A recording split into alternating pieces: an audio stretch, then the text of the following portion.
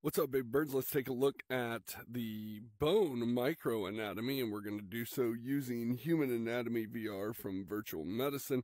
And if we take a look, this is sort of a cross-section through the bone. So we can see out here we have the periosteum, and this is going to be the connective tissue layer surrounding the bone. So we can go ahead and we can just pull off that periosteum.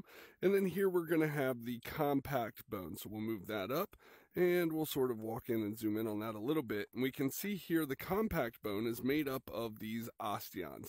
And these osteons, right, are made up of concentric lamellae. So that's what each one of these individual like rings is, right? So those are concentric lamellae. Now the osteons, if we look, are these little circles, but surrounding the inner circles or filling them are the interstitial lamellae.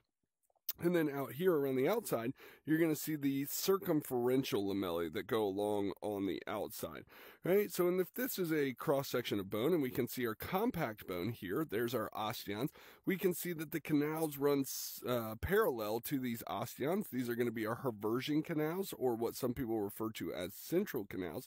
And then connecting those canals are these perforating canals, or what some people will refer to as Volkmann's canals.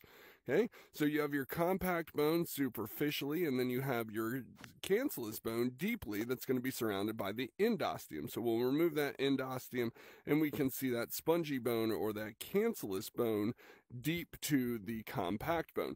Now, if this is a cross-section through a long bone, we also know that the long bone has a medullary cavity, and that cavity is going to be filled with our yellow marrow. So we can take our yellow marrow, we can put it there.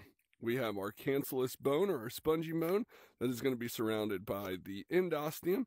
And then we have our compact bone made of osteons that is going to be surrounded by the periosteum. And that is what bone tissue looks like. Now you know.